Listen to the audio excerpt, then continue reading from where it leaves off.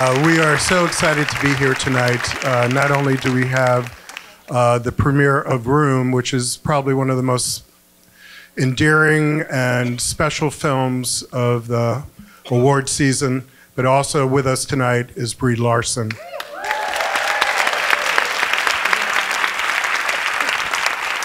Now, you will know Brie Larson in many, many different incarnations, I'm sure.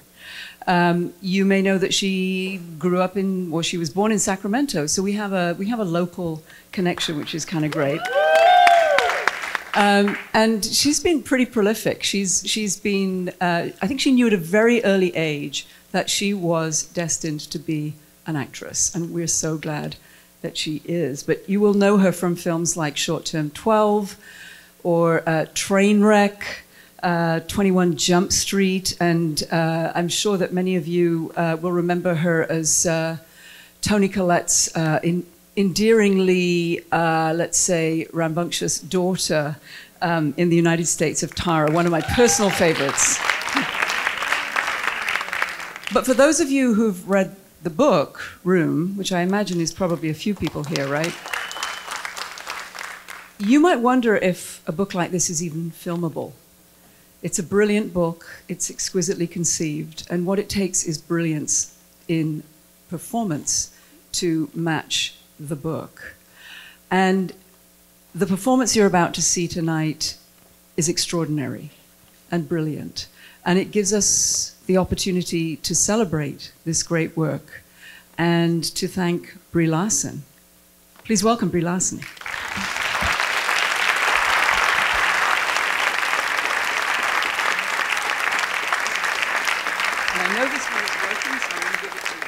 Okay. Am I to say something? No, you don't have to if you don't want to. Okay. Thank you. Thanks so much. Thanks for the applause. And thank you for being here and taking the time to watch this film. I hope that you enjoy it. Would you say that that's a proper word for this film? I think they can open their hearts to it. That's perfect. That's perfect. I encourage you to open your heart to this film and get really close to the person next to you. Feel comfortable holding their hand. I mean, I didn't mean that in a romantic way, but you might need it. Enjoy. Thank you, Brie. We'll see you later.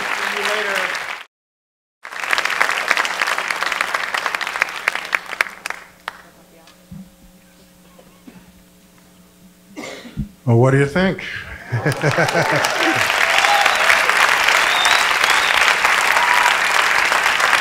I thought so. Zoe? So, we would like to honor and celebrate and thank this exceptional, career-defining performance in which Brie Larson discovers her strong, and lots more. Brie Larson, you're a superhero.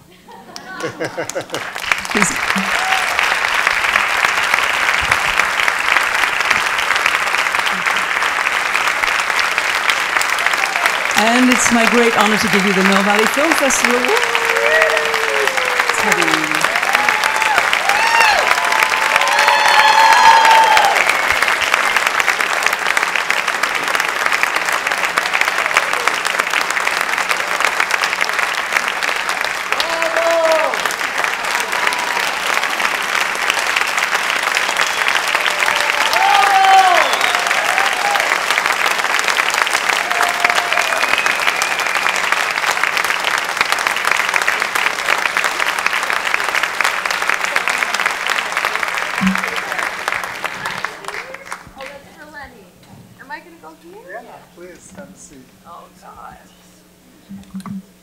Well, now you have the Mill Valley Award. Thank you. It's so cool. It's a female body, isn't it? It is, without a head. She's a little flat-chested. Yes, I noticed that. Yeah. But it's really beautiful, and there's a story behind that too, and we can talk about that later. Okay. But in the meantime, I just want to congratulate you for this amazing film and performance. There's not a false note in your whole performance. And I always believed Ma every minute of this film. And when you think about the complexity of the character, when the character has been adopted. Was that wine? Yeah, we did just have 2 glasses of wine. It was, so. you were Bear with us here. assaulted. There wasn't a false moat, and it was Not adapted. a false moat at all. And all the things that you had to endure, childbirth, deprivation of food, essentials, light, raising a child, and all of these complicated emotions and backstory to it, and yet everything just made such beautiful sense. How did you even attempt to tackle that? It just seems almost insurmountable. Yeah, We know it to wasn't. me too. No, it did at first. Well, has anybody read the book? Oh, quite a lot of you. Oh, great. So for those who have read the book, you understand that Ma is not really a full concrete character with all of her complexities. She's seen through the eyes of Jack. The story, the book is told through the eyes of this 5-year-old. So Ma is just seen as almost like a god figure. And you don't really piece together, or he doesn't piece together, a lot of the pain that's going on in Room and the tortures that are happening, the darkness, this predator that's sort of coming in at night, because she's done such a wonderful job of creating a space of fun and imagination. And I think she does that so that that becomes a world that she can go into herself as a way of an escape from what's actually happening. So once I initially started speaking with Lenny, the director, about it, it became this incredible opportunity to create her. And it was equally exciting and terrifying at the same time, because she could go in any which direction, because there was so much that was left unknown. And so in order to really find her honestly, I first started by looking at who she was before, and creating a story as to who she was growing up until 17, when we imagine that's the age-ish that's when she was kidnapped. And I wrote 3 diaries. You see like little flashes of them when we're back home and looking through the bedroom. Yeah, when you're looking through the yearbook. And so I wrote one from when she was about 10, and one when she was 14, and one about like 15, 16, and it was my way of sort of diving into that, the adolescent mind and the things that are so big and so all-consuming about eye contact with a crush, and worrying about what your body looks like, and wishing that your mom would let you get highlights, and all of these things that at that time seem like as big a deal as what's actually happening in Room much later in her life. And thought a lot about, she's a straight A student, and that her parents were maybe this pillar for her that she really hung on to, as that she was maybe one of the only people that she knew that had parents that were still together, and that was a point of pride. And then from there, I just kind of got to break her due to the circumstances. So spoke with a trauma specialist about the effects of sexual abuse and what would happen to the mind and how it would organize itself being trapped in that space. And it was very interesting to learn that when you're in a space like that, where survival is the main function of the brain, it shuts down certain awarenesses in order to survive, in order to cope. So we knew then that we wouldn't really experience the pains and the traumas until the second half of the movie, when she was in a safe place. And then I had to speak with doctors and nutritionists about the effects of the skin and the hair and the nails and the teeth when you don't have a toothbrush, when you don't have a hairbrush, when you don't have shampoo. And so I started mimicking those things myself. I kept brushing my teeth. That would have, I don't think my boyfriend would have liked that very much.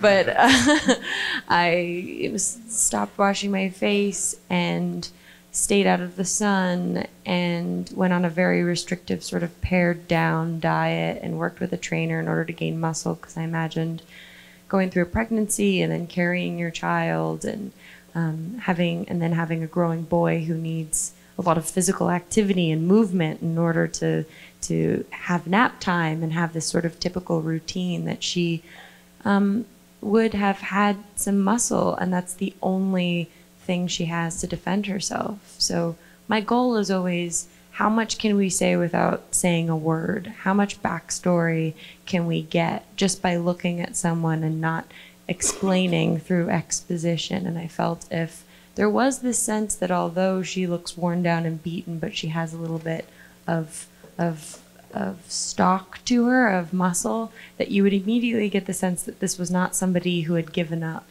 due to the circumstances.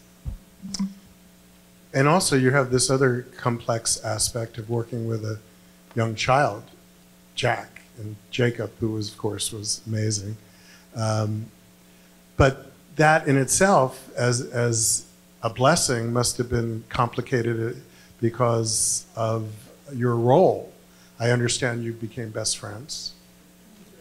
And best friends talk a lot and depend on each other, as I'm sure he did. And you must have had a really special role in terms of every scene is really you and Jack. So was that, what kind of experience was that for you? It was great. It was absolutely great. I mean, it meant taking on a lot on my end, of really being in charge in some ways of him and of his performance, because we realized very quickly, day one, that it was just too complicated to have everybody from every department talk to him.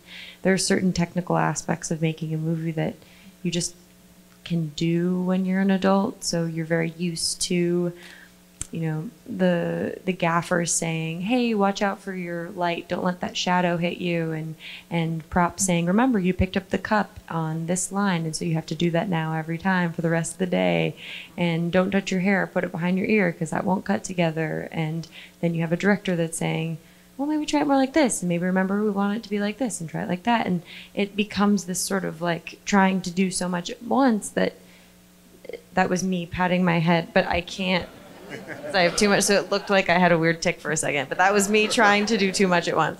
But when you've been doing it for kind of your whole life and you're an adult, you can just do it. But for an 8-year-old, it's rather overwhelming to have 10 different people come up to you and tell you all of these different things. So we created the system where everybody would go to Lenny, our director, and we could tell him all of the things that needed to be done. And then Lenny could sort of pull me aside and tell me, performance-wise, what it was that we were needing, continuity-wise, what it was that we were going to stick to. And so I could be the one that was just there with him, and we would let the camera roll. We wouldn't get so formal as to doing a lot of takes. We would just kind of do maybe one long one.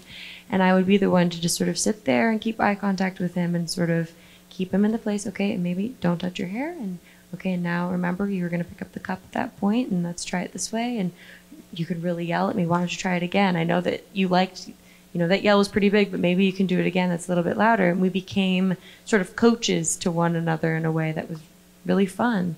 And what I enjoyed about it was it allowed the selflessness that Ma has to extend beyond the screen. And the thing that I've always struggled with as an actor is the fact that no matter how hard I try, it's my face on screen and it's my body, and I can't just like CGI myself out of it. And so sometimes I think it creates an experience that's not what I'm looking for, because instead you think, oh, this is Brie doing this performance that I'm enjoying, instead of it being Ma as a character that exists in a realm outside of time and space. So finding a way of making the work an act of service and not one that had to do with me. It wasn't connected to me anymore. It became about just doing the work and making Jacob my main focus. And so any of my choices and performances, or even just quite simply my coverage, was always secondary. Jacob was first. Jacob was the focus. And if we got to me, then like, cool. And I loved the fact that I was an afterthought. I loved the fact that I was secondary and that it could just be about this boy, this like magical, beautiful boy, and we could do whatever we would all be working as best we could to try and make it a fun, comfortable, easy environment for him. Thank you. And he was a hero. He was definitely a hero. Oh, and yeah. It's funny because this film reminds me a lot of ways, and I think we're going to be fortunate enough to bring another voice on the stage shortly to help us answer some of these things. But I think of this film as a myth and a fairy tale to some degree, and it seems like with all the other myths and fairy tales, they always kind of kill off the parents first, and then the kid goes on a journey. In this case, it's different. You're still here. It's great. We're very fortunate because with us tonight, we have the director of Room, Lenny Abramson. I'd like to bring Lenny to the stage.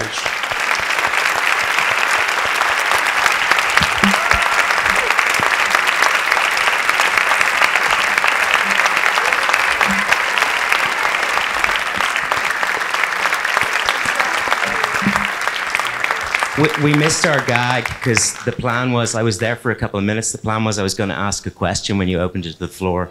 I was going to say, hey Brie, is it true that the director of this film is not only a genius but extremely handsome?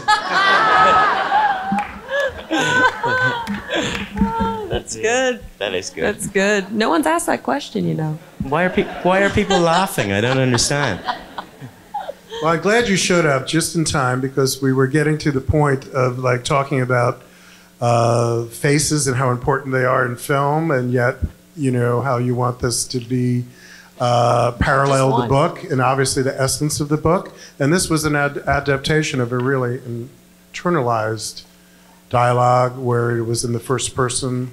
So how did you manage to adapt this, and what did the novelist have to say about that? Well, she was part. You know, we sort of were a team from very early on. So there was never a sort of, you know, me pushing for the film stuff and her saying no, we mustn't lose X, Y, and Z from the novel because I sweated so hard over it. You know, we were very much trying to find a way of shifting this extraordinary story and its essence from one medium into another. So it's a very complicated process of translation. I mean, you're right, the key thing about the novel is that it's told in the voice of the little boy, and that allows Emma, the novelist, to kind of keep whatever she doesn't want the reader to have to deal with or think about, or whatever she wants to keep away, or however she wants to focus the story.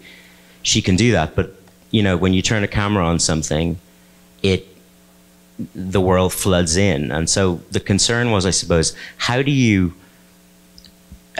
give this story the inflection of a child's interior kind of world, and at the same time not be overwhelmed by the bleakness of the situation when you're looking at it, rather than protected from it or distanced from it by the kid's voice. So I suppose it's just a lot of, you know, a lot of thinking went into it, and in a way you just have to realize, I suppose, that film does point of view very differently. I mean, as I said to Emma, you know, you have the words, but we have the faces. So you can, by just being on that little boy's face, as you kind of hear and gradually piece together the reality of this situation as the film starts and moves through its first few minutes, I think the kind of that real pathos of that is so kind of apparent on the screen. And I think it was a question of all of us trusting that with a very small amount of voiceover and a kind of decision to keep the information flow channeled through the boy and not really let the audience know much about anything that he didn't know about, that already you're sort of a long way towards making this the boy's story. I think that the advantage of it not being rigidly tied to the boy is that suddenly from a novel which was very much him, with Ma being a kind of, you know, glimpsed figure through his story, now you have a two-hander, and it means that this amazing character that Brie brought to life is equally weighted. And that was, so, you know, things shift and change, and certainly I think this quality of the three-dimensional mother is something that we really gained in the film. Like many great films, when you look at these things, the audience can't imagine, I know this is true for me, anyone else but Brie playing Mom and Jacob playing Jack. So how did this happen, this collaboration here? Well, I was born October 1st, 1989. A lot of begging letters and, baskets of fruit and, Well, I mean, from my end, I had read the book maybe a year before there was a script, and I was given the book by my manager who was sitting over there, who is quite blunt with me and was like, "It's a fantastic book. It's going to be a great character. You'll never get it. It's going to be super competitive." And then from there was this script that I was able to see that there was just so much complexity in it, held in it all of the things that I saw in the book, which was, it was myth. I mean, the book to me was just all mythology and all taking this story that seemed like a true crime story we had seen in the news, but turning it into this really universal story that we could all relate to about growing up.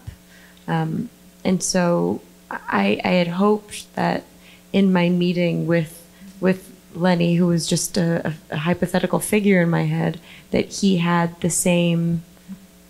saw the same thing as me, and I wasn't going to meet someone who's going to be like, "No, this is going to be real grisly, sort of down and dirty, true crime story. We really want to get down to the meat of of kidnapping." And I want to meet that guy. That's fantastic. That's the evil version of you. That's the insensitive, pessimistic you.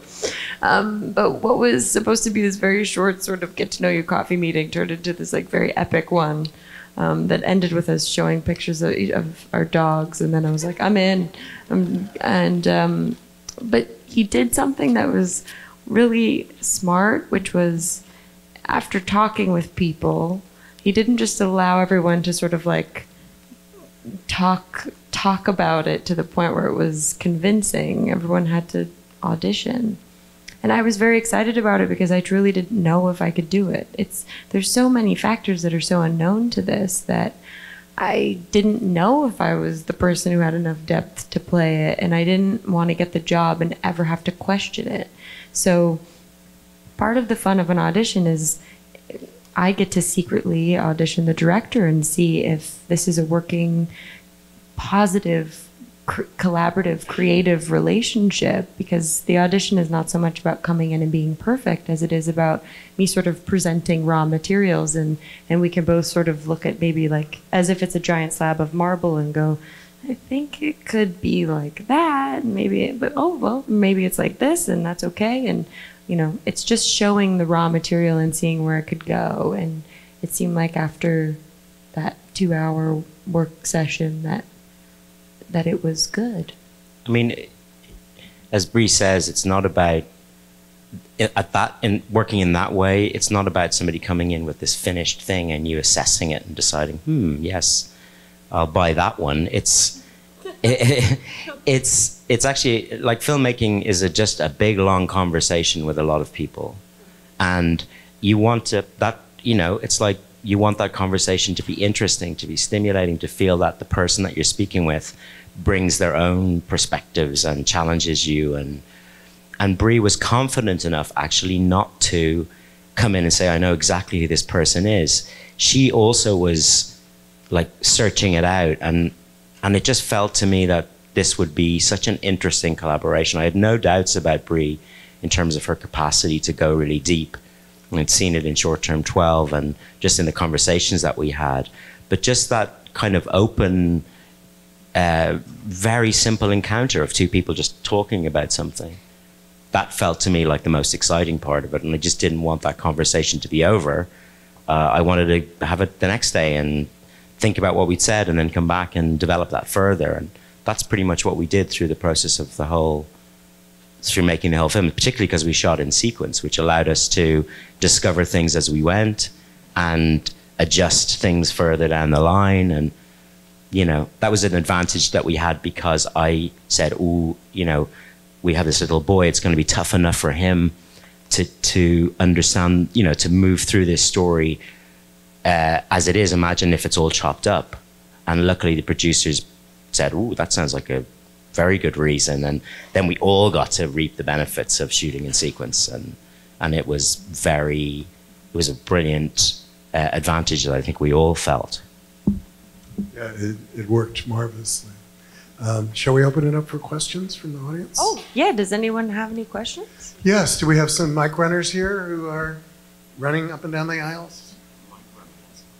I want to see. Yeah, mic runner. It's coming to a theater near you. Hi. I just want to say, great movie, loved it.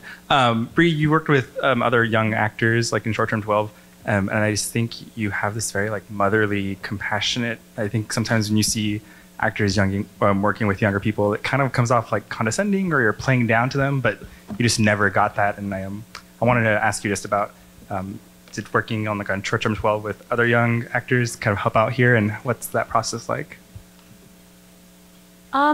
There were some aspects of Short Term 12 that helped, mainly that it just solidified that I really love kids and I prefer working with them.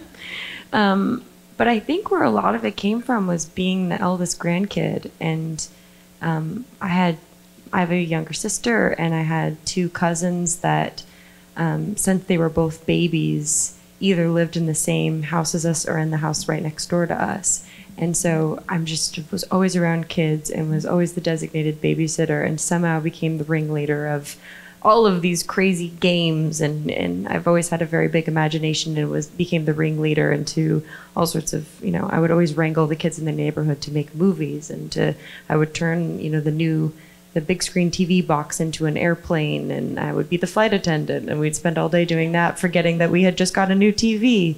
And so it's the sense of play, and it's one that I'm very interested in, because I think it's so, and being around Jacob, you're reminded of it. It's so delicious, and so everything is so fun and easy, and there's a flow to everything, and there's a lack of fear.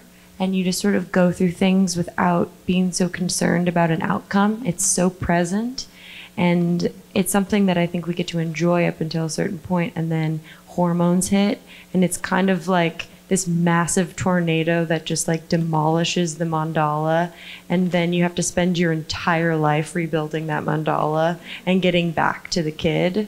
So I just wanted, once I kind of clocked that, I was like, oh, just get me back to the kid. I just want to be around them all the time, because there's so much wisdom, and making a movie is really, really hard. And so when you have that little sense of lightness and that reminder that's around you all the time, it becomes very inspiring, because they don't get taken down with it.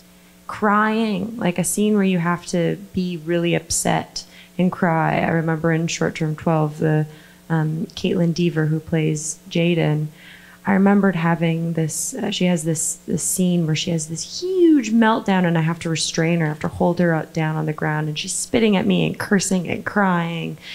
And I remembered we did it 3 times, and she just nailed it every time. It was just going out of her mind. I remember going up to the director going, I mean, this is a lot. Like, I would really slow down. Maybe we should be done with this or move on to another angle.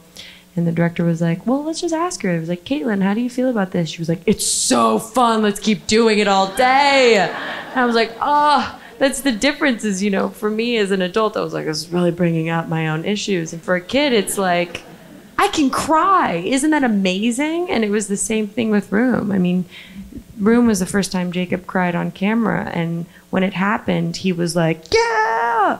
It made everybody on set clap. It was like we had this huge moment of celebration. And so I think it reminds you again that instead of getting so stuck on like the pain being the pain is actually this sort of like, oh, wow, I'm feeling pain. How cool is that I'm getting this sort of experience? What's that like? I guess I'll just express that, and I'll remember this. I can cry on cue now. I'm going to use this on my mom later. Like, this is pretty good. But it's true that, I mean, you know, there is this kind of perception that there has to be a certain kind of intensity in the doing. Otherwise, the thing isn't real. And actually, I think sometimes really good art is characterized by a certain lightness that delicacy allows you to do really detailed and beautiful stuff without feeling that there's this sort of freight train of unrestrained emotion that has to, like, you know, crush everything. And there is a cult in I think contemporary drama of a kind of showy intensity in actors, and we celebrate that, and we talk all the time about, you know, these incredible creatures that are, you know, and we hear about tantrums, and we think that must be a sign of really great art. But as far as I'm aware, you know, Johann Sebastian Bach trotted every day to the church, was there on time, delivered his cantatas at the end of the week. And I don't think he trashed any, you know, 18th century hotel rooms. And yet that work has kind of lasted, strangely enough. Which is that, you know, I have attempted that anecdote on several actors who shall not be named. And let's just say it didn't go down very well. Other questions? My question is related to the child as well. How, as a director, do you choose and find a child that you think can handle this? I think you have a lot of luck is how you do it, you know, because it's incredibly difficult. We looked at hundreds and hundreds of boys, and I got lots on tape, and, you know, most of the time there was absolutely no film there. You know, fantastic kids, real beautiful kids, but just not, you know, there would be nothing there. There would just be pretending. And there is every chance that we could have gone through a long casting process and not found a Jake. There were some other kids who were, you know, you would have said, okay, I think we're going to go for it and we're going to really try. But the seamlessness of his performance and the kind of just the simplicity and the presence of him. So when I saw him on tape, he was actually he was a little bit over kind of polished, because he'd done some commercials and things. And I think what happens with those is that kids are encouraged to be really sweet and big and bright, and, you know, you really want to, you know, and that in a real film would come over as kind of psychotic. You know, if you're not advertising toothpaste or whatever, you're not really real. But then when I went, then when I met him, I discovered that you could take that away immediately. He sort of got, when I talked to him about, well, you know, what are you really like when you're sitting in a room? And forget about the fact that we're acting, you know, show me what it's like. Just like relax and show me what that's like, and how long can you hold that? And suddenly you're looking at this beautiful face, and you can start to read things into it, which is also how film works. It's not all projection, it's not all throwing out. A lot of it is inviting the attention of the viewer to supply all this extra stuff. But what was amazing with Jake is I think we all saw him, as Brie said, you know, he discovered the crying mechanism, and we watched him develop as an actor through the shoot. So that, and I was saying to somebody recently, you know, there was a point in Tiger Woods' life when he had never held a golf club, but as soon as somebody gave it to him and said, you know what, maybe just this is kind of roughly the stance, and this is sort of how you hold your hands, then it's like, oh, hang on a second, I have all this equipment that works with this. So as soon as Jake was getting in touch with these muscles and this sense of timing, and really, you know, through the first weeks of the shoot, you could just see him go, this is good. Yeah. That's true. Do we have another question? Hi. So the tragedy of this film is that, you know, it does happen in real life, as we know, and I'm just wondering, how do you prepare the child to internal? I mean, does he get psychological training, and afterwards too? Like, you know, what does this do to this 8-year-old boy? I'm just so curious. It's a really good question, but I can say with absolute hand on heart, not the tiniest shadow passed over Jake in the doing of this. As far as he was concerned, we talked in terms of, you know, a storybook scenario that any kid would understand, namely that you've got a little house in the forest where there's a sort of you know, a safe space and a lovely warmth. And then there's a big dark forest around that, and there's some kind of monster in that forest. So, you know, he was no more scared of the thing we were doing than he was reading the Gruffalo. You know, and he's totally oblivious to the kind of, to what old Nick's real motivation is. He just thinks he's a bad guy. And we, you know... He wasn't there. I mean, he didn't... The beauty of the story as well is that when it turns dark, when it becomes nighttime and it turns dark and the monster enters the room, Jack's in wardrobe. So even technically for shooting, he wasn't there. He never saw anything. There was a whole other level of this story that he didn't understand. And even if perhaps there was a moment where maybe someone talked about the bad man, or I'm trying to think of a time when he would have even overheard anything. It's not in his vocabulary. These are not concepts that he even understands. So it's not even, I mean, there were certain things that we could very easily protect him from because he wasn't going to be there for. But then the other things, it's not, it's not in his world. The other thing that's so, and it's a testament to the fact that the film works, that it feels really real, but a film set is the most artificial place that you could possibly imagine. So right now, you know, just after you call cut or before you call action, you know, there's somebody bringing in craft service and there's like people running around, and so it's very, very, it's that the illusion is what happens, you know, when you put it all together. So yeah, I felt pretty good about it, and his parents were always there, but I've never seen I genuinely never saw a happier kid. And well, he thought it was the best, and he would make fun of all of it all the time. He'd make fun of me all the time. I mean, like, one of the scenes that I think is the most gut-wrenching is when we're reunited after the escape. And it's so memorable to me because, you know, there was just so much adrenaline that came out of my body as I was charging towards this car. And Lenny just said, try and find Jacob. And I didn't know which car he was going to be in, and I didn't know that the door was going to be locked. And there was just all this intensity. And I grab him, and I'm holding him, and I'm sobbing. And, you know, it was just the most intense feeling I'd ever felt in my life. And we yell cut, and he pushes up at me and is like, I mean, I just don't get it. You just saw me 10 minutes ago. I don't know why you're so upset right now. And you just can't help but just laugh. And that's exactly, you know, that's Jacob. For a second, I just want to take it back before you go to talk about children and parenthood and childhood in context of the story. Because as terrible as the story is, and as dark as the story is, and how horrific these things are when they happen, and they do happen, this film is also allegorical, a metaphor, and the other element that I think that really is intrinsic to any great film is the universality of it. And this film has all that. Could you just speak to that a little bit?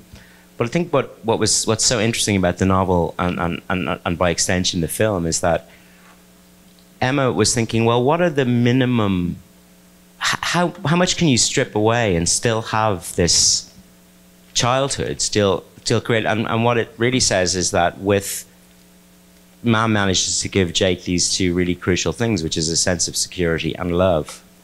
And with that, even using the really meager materials of this shed, he personifies these objects, he creates these stories, he constructs for himself a childhood. And for me, one of the things that comes out of the story is that we all obsess, I'm a parent, and I know all my friends who are parents obsess about whether they're doing a great job or not as parents, and obsess about whether the kid's learning the right musical instrument, or, you know, all the extracurricular activities, and there's such an obsessive thing, and about food and all those things. We all do that.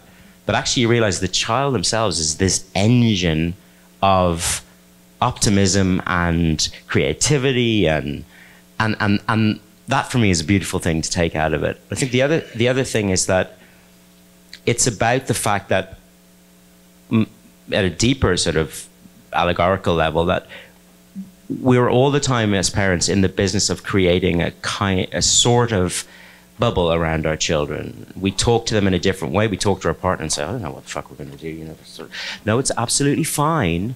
Don't worry. We know exactly where we're going. You know, so you're constantly in this two-speed world with our children.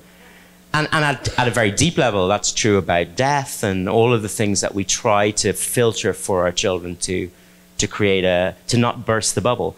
But the point is, it always does seep in, and growing up is a process of having that dismantled and coming face to face with the complexities and the darker things of adulthood, as well as the opportunities of adulthood. And this is like an intensified thought experiment, which captures that, and it also does something which it says that the parent kind of can save the child, but the child also saves the parent. And you know, I think there are so many aspects of this film which are about all our lives, and that's why I think it's moving. You know, and had we focused on the kidnapping part then it would have been, we would have been accepting the terms of the captor, and instead we tell the story in the terms of the survivor, and that is what I think is remarkable about it. Brie, is there any comments you want to make regarding that? Oh. Lenny said so many wonderful things. I mean, this story for me initially grabbed me because it was the stories of my childhood. It is the story of Rapunzel. It is the story of Bluebeard. And then as I got older, I loved mythology, and it's Demeter and Persephone, and it's the Plato's cave allegory. It's all these just beautiful, rich stories. And what initially always draws me into a story is the universal nature of it, because I believe in this experience. I believe in the theater as being a very sacred space, and your individual experience in the 2 hours that you spent sitting here is one that I want to continue to respect, because something very magical happens when you could come here with 20 of your friends, but the lights go dim, this huge image comes on that's bigger than you and louder than you, and you're alone, and you become one with it. The participation mystique occurs, and you are allowed to go on what I think is a very accessible shamanic initiation ceremony, where we can go through and explore ourselves in a very safe way. We're so safe here in this space. And it can take us through all of these different ways, and it takes us through the story of our lives, the story of the lives that came before us, our hopes and dreams for the future, the stories of our children's lives. And then when the lights come up, you're back in your body, and you've been kind of around the world and back, and you can take from it what you want. You might be changed from it, and then it's your job as you're walking home to sort through what it is from that experience that you want to take, and what from your past you'd like to leave behind. And I think that this movie in particular, after having so many conversations and talking with so many people about it, everyone seems to feel so clearly about what the movie is, and everybody so clearly has a different idea. That is beautiful.